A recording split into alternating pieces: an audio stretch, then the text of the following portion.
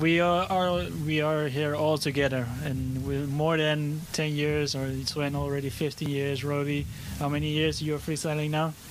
I don't know. Maybe also I'm a freestyle dinosaur, Yeah. or maybe 10 or 15 years. Yeah, also, and Val, for more like you? a T-Rex. yeah, I'm T-Rex, Row T-Rex. Sorry, 12 12 years. Yeah. Okay. So we already talked a long time about different things that is popping in our minds. But what is the story? We have it like the podcast is named Freestyle Stories. But what is the story that you guys want to tell to the other guys in the freestyle football community? Maybe they haven't heard anything about it, even better. But what is maybe the story you want to talk about right now? What's popping in your mind? First guy who wants to say anything, just pick the mic. So many stories, I don't know where to start. Could be a funny story as well. It doesn't have to be serious. I think one of the things that I was lucky enough to experience through freestyle was that I was actually able to meet up with Ronaldinho and see him live in person, and he knows that freestylers started because of him, and just talking to him about that was a it was a huge not milestone, but a huge a big experience in my life to just be able to exchange a few words with him, and that was a cool experience. What did you exchange with him? How?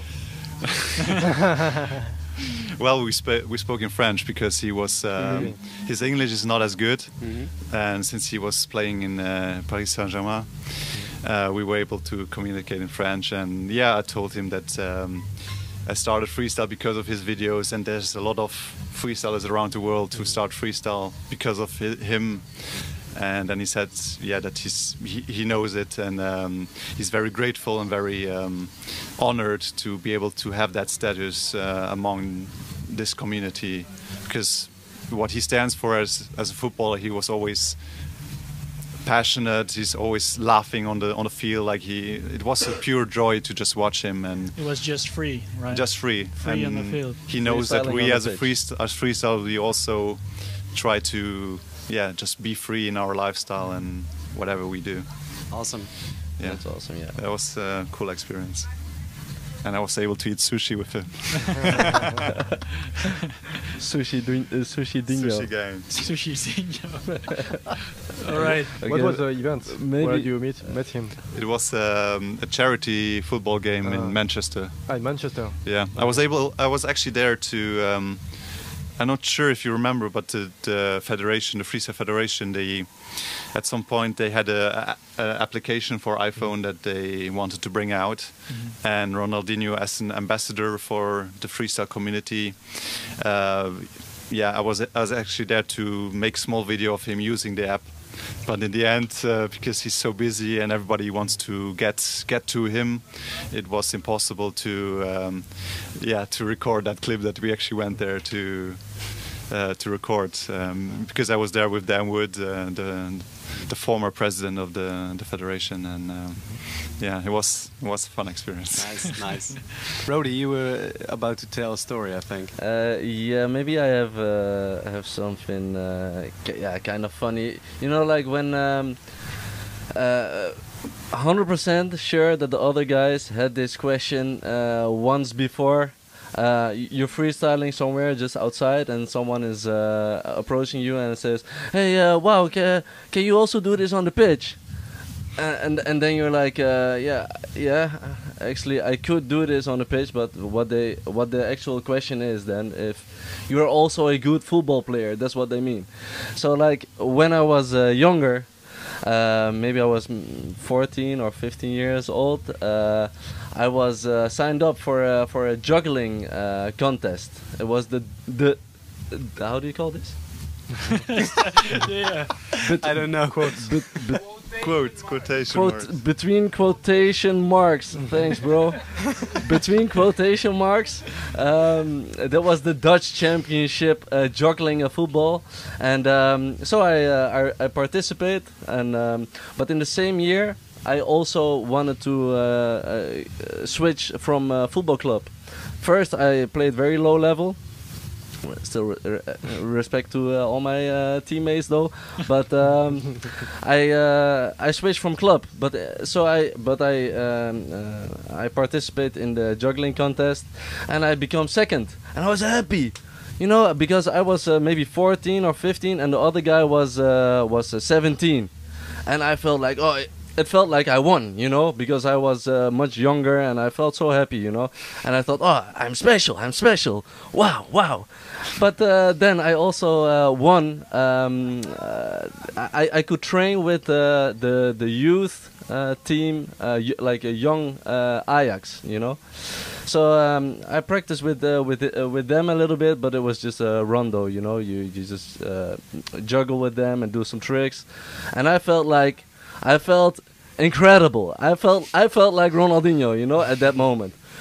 But then, you know, I knew that I was good at tricks and juggling, so I was happy. After that, I come home. I'm so excited about it.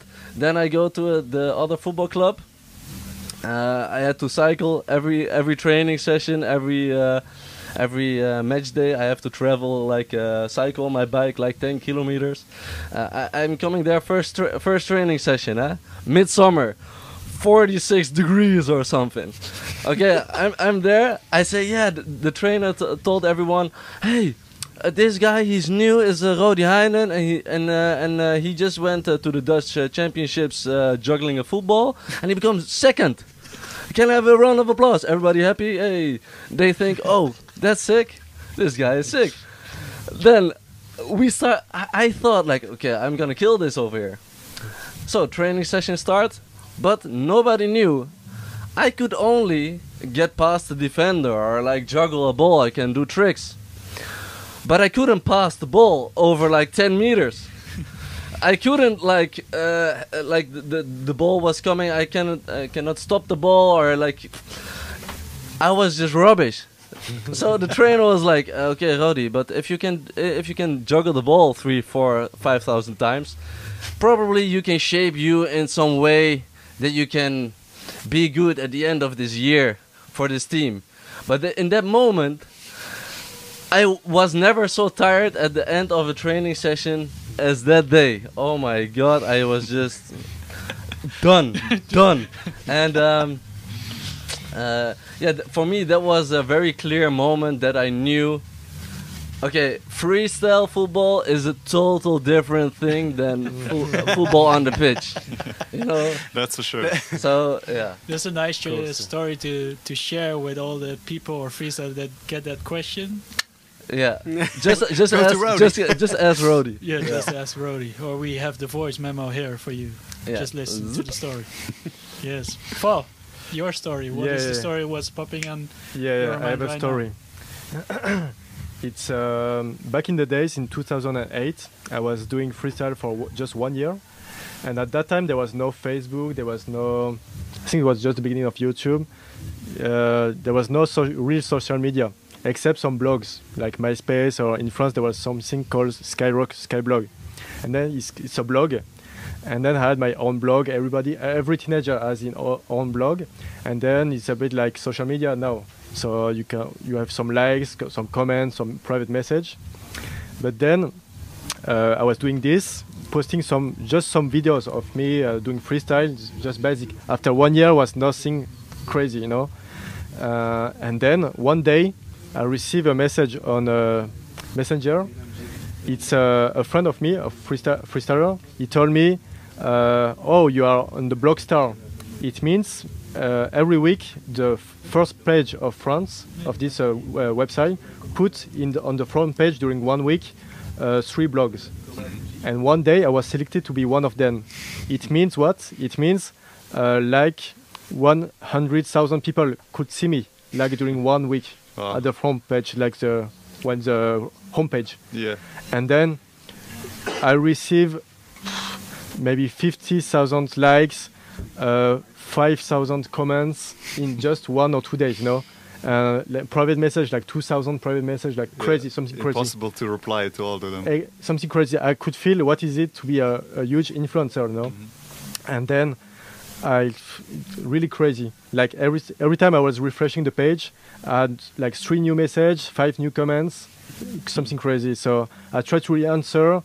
There was some people getting angry, like, you don't answer, you like a star, you are too arrogant or something. I just cannot, you know. And something really too crazy. Many people asked me, can you share this? Can you share this? Because they see I was kind of famous, you know, at that time. And then it was crazy. Yeah, I can imagine. And this and that only after 1 year of freestyle. And then I realized, the video I was posting was nothing crazy. Some people were much better, but it's just about the visibility. If people can see it, they like it. And many people ask me, oh, it's so good. Maybe you can do some partnership together, do some show, something like this. I got many opportunities of work, of promotion, of video, of girls. So I'm not supposed to say That's also how you met your girlfriend and you're married now. And that, my supposed children, to say is the way I met your mother. That's how I met my mother. Your mother. And then, that was a bit like a crazy week. But then at the end, it stopped. But then I realized it's kind of hard to be influencer. You have so many opportunities, but at the same time, you have many people asking for being arrogant to you, asking for some service for free, some trying to get advantage of this. It's quite kind of difficult, a lot of pressure, everyone talking to you at the same time is quite of hard to live that kind of life. So I'm happy I'm not a star anymore. Nice. Thanks for sharing your story and for all 3 of you guys.